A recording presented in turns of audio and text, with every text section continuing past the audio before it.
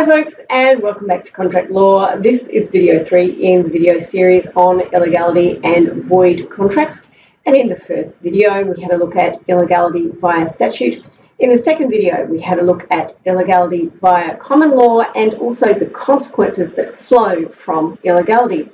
In this video, we're going to have a look at void contracts and restraints of trade. So looking first at void contracts. Now, much like our discussions in previous videos in this video series, contracts might be rendered void either by statute or at common law. And contracts that are rendered void at common law fall into one of three different categories. Firstly, contracts that purport to oust the jurisdiction of the court. Secondly, contracts that are prejudicial to marriage. And thirdly, restraints of trade, or what I lovingly call ROT. Those ones are really important, and you certainly need to do your readings on those. Firstly, looking at contracts that are void via statute. Not terribly hard and actually fairly obvious. If a statute says that contracts, arrangements or understandings that do something or have the purpose or effect of something are void, they're going to be void. So Section 64 of the ACL, the Australian Consumer Law, says that a contract is void to the extent that it excludes, restricts or modifies the consumer guarantees. Good example there of a contract being void via statute.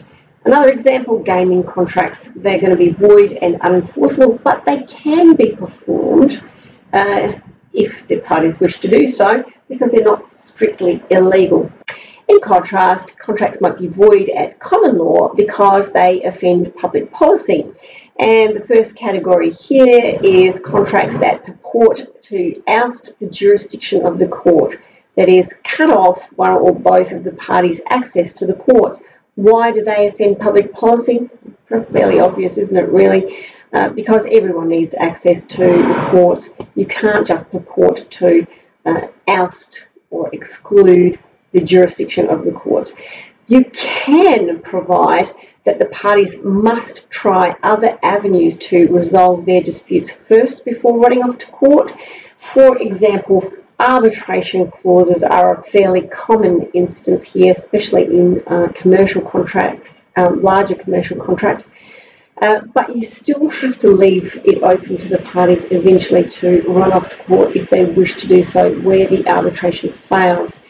So that is the situation with arbitration clauses. Now note, the text does advise that the position here has been affected by various pieces of legislation in most states and territories, the Arbitration Acts, so have a look at that.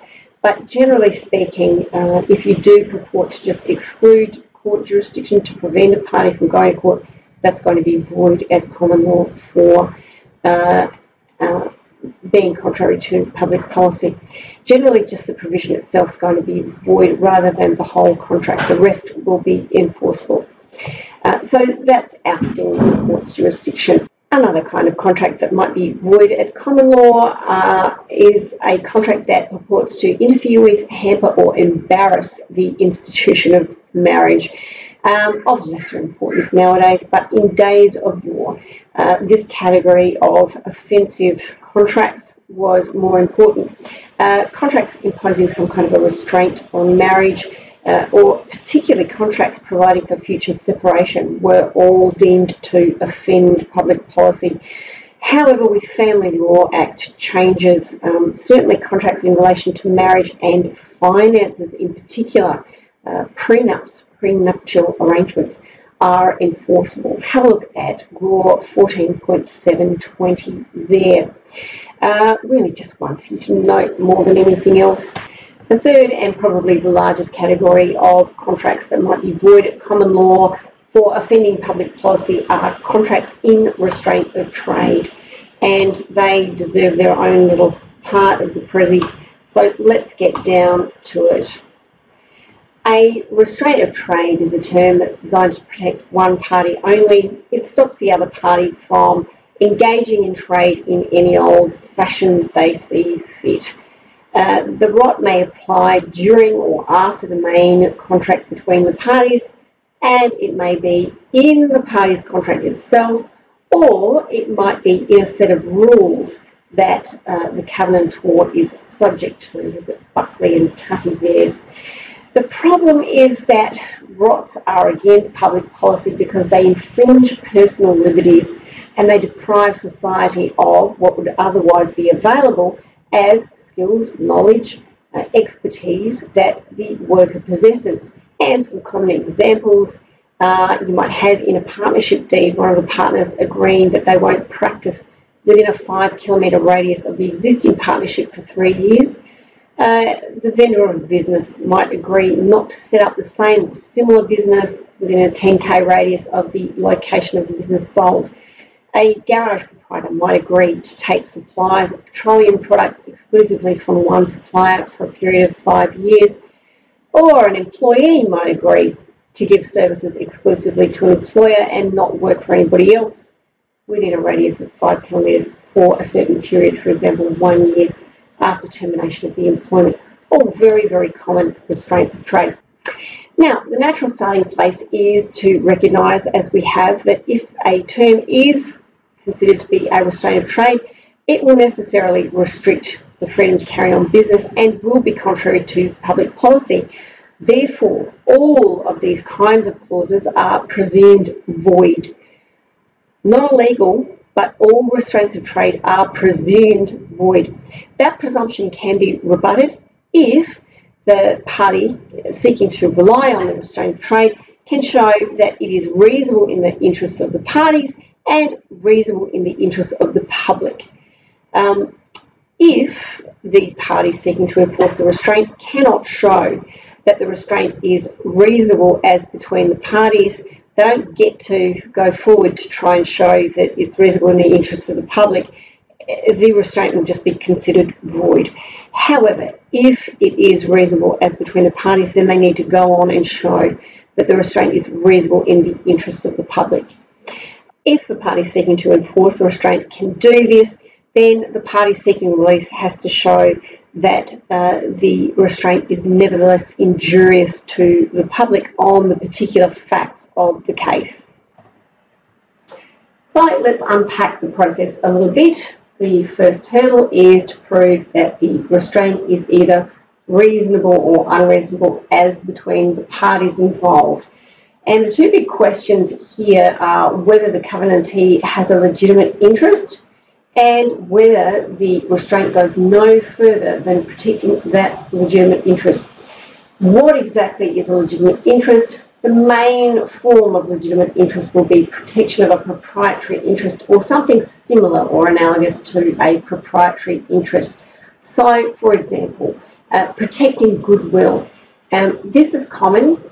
This form of legitimate interest is common in sales of business. So the purchaser will buy the goodwill, which is going to be impaired or damaged if the vendor can then go ahead and set up business right across the road. In employment contracts, the employer wants to protect their goodwill by getting the employee to agree not to solicit clients after the employment finishes.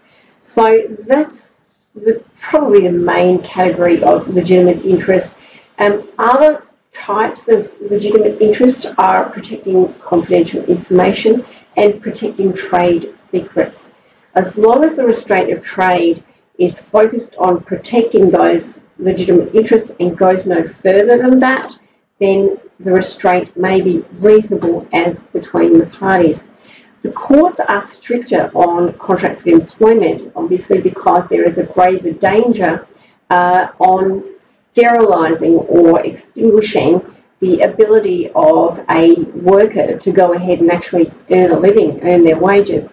So the other thing that might occur is that these kinds of contracts or restraints might arise because of the better bargaining position that the employer has over the employee. Courts don't really like that kind of thing, so hence courts being a little bit stricter on employment contracts.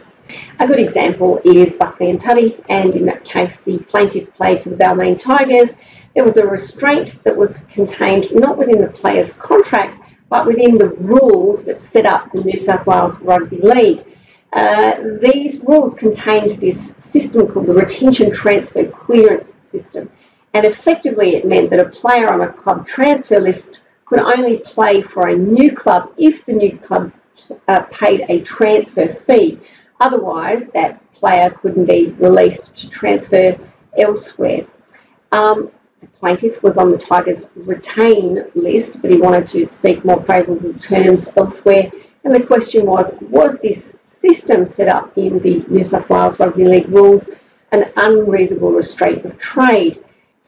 The defendant argued that the restraint was reasonable between the parties because it said that the New South Wales Rugby League had a legitimate interest in ensuring that teams were strong and well matched, so that whole process of transferring needed to be regulated. However, the court took a hard look at it and said that the restraint went beyond what was necessary to protect that legitimate interest. Effectively, a player could be stuck on a retained list indefinitely after ceasing to play for a club and couldn't be released to play elsewhere, or a club could deliberately fix a really super high transfer fee to stop the player from going elsewhere. Courts are less strict in terms of restraints of trade on sales of business because the legitimate interest is so strong here. Generally speaking, the court will err on the side of thinking, well, the purchaser really needs this restraint in order to give them what they've actually bargained for. It will stop a vendor, for example, like I said before, just selling off the business and then setting up shop directly across the street. So the pull of public policy here to avoid the contract is less strong. The Nordenfeld and Maxim Nordenfeld case is the classic example here. In 1894, Nordenfeld sold his business to Maxim for $1 million. $1 million, massive sum for those days. There was a restraint of trade that stipulated that Nordenfeld couldn't be involved in the munitions industry or any other business that the company was involved in, that is the purchaser company, for 25 years worldwide. Wow, that is a very, very broad restraint of trade. This case got fought all the way up to the House of Lords, and the House of Lords held that it was a sale of business and a certain degree of latitude was required. That is because the purchaser needs these kinds of restraints to get the whole of the consideration that it was purchasing, that is the business and the goodwill. Also, these restraints allow the seller to command a higher price. So, as you can see, in sales of business, the legitimate interest kind of cuts both ways. It's necessary for the purchaser who's trying to enforce it, because it gives them what they've bargained for. It's also, however, good for the seller because they can get a higher price. If they say, look, I'll sell you my business and I won't go ahead and set up shop across the street, obviously the business is going to be more attractive and they'll be able to sell it for a higher price. Taking into account the worldwide nature of the business and the huge purchase price in the Maxim Nordenfeld case, the restraint was upheld. However, one part of it was not upheld, and that was the any business part. So the restraint that was upheld was preventing Nordenfeld from being involved in the munitions industry for 25 years worldwide. So that's the issue of legitimate interest. Now, there are a number of things that go into the melting pot of a court's consideration as to whether or not the party seeking to enforce the restraint has gone further than they really needed to do so to protect their legitimate interest. So in terms of the scope of the restraint of trade, in terms of area, the wider the geographic area the restraint covers, 1 kilometre, 2 kilometres, 5 kilometres, the whole of the country, or the longer the duration of the restraint, the more likely that the restraint will not be enforceable. In terms of activities, if the activities falling within the restraint are not related to the covenantee's legitimate protectable interest, the more likely the restraint will be unenforceable.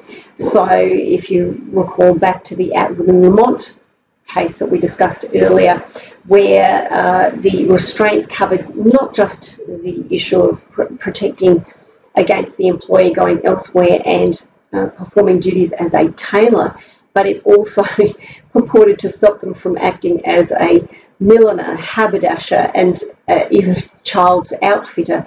I mean, the court there saw very clearly that the covenantee was really trying to cast the net very broadly, trying it on and going further than protecting their legitimate interest. The restraint was unenforceable. The bargaining power, if the parties are bargaining on roughly equal footing, particularly in terms of sales of business, courts will show greater latitude. If there's an imbalance, then, like in employment contracts, courts will be stricter.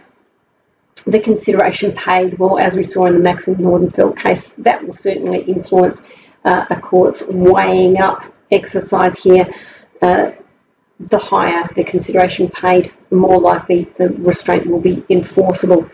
The context, if there is a serious context like a partnership agreement or where the parties have legal advice, then it's more likely that the restraint will be enforceable as between the parties.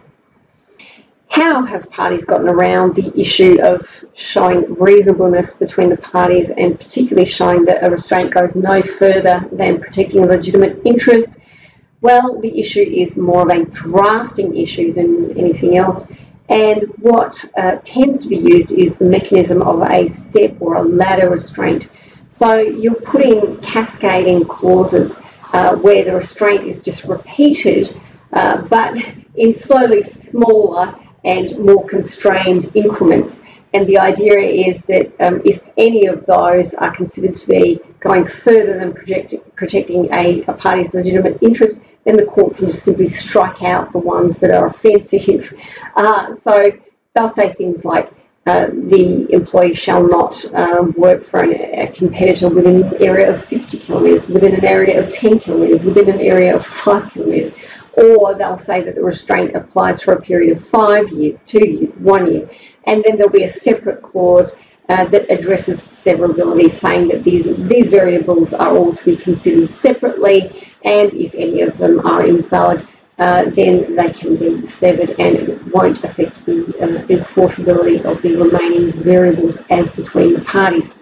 That all sounds like a great idea. However, courts can tend to get a little bit ticked off with these kinds of restraints where there's too many variables. So if you've really gone for gold and you've gone 100 years, 99 years, 98 years, 97 years, and you've said the court can just strike out whatever ones they think are offensive, the court will just throw their hands up and say, sorry, too many variables there, and the whole restraint is void for uncertainty. So it's a bit of a winner takes all stakes game there.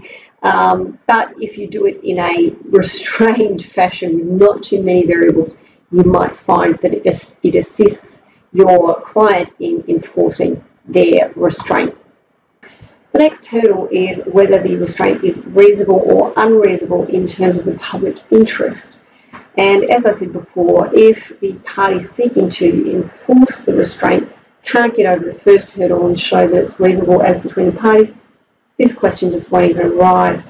However, if they can get over that first hurdle, then they'll need to show reasonableness within, in terms of the interests of the public. You're thinking to yourself, how does this question even arise? What's a good example? The Convenience Stores and Wavell Plaza case is a decent enough example.